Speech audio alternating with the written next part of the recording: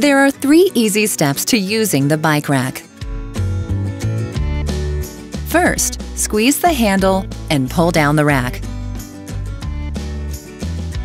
Place the bike in one of 2 bike locations.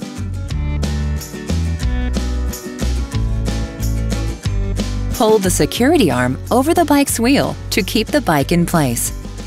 The only contact the security arm has is with the wheel. No contact is made to the bike frame, so no damage is done to the bike.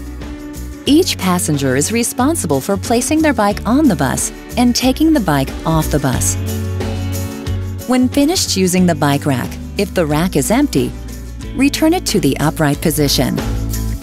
BARTA is dedicated to making transportation easy in the Berks area, and the bike racks are a simple feature that help you get to where you need to go.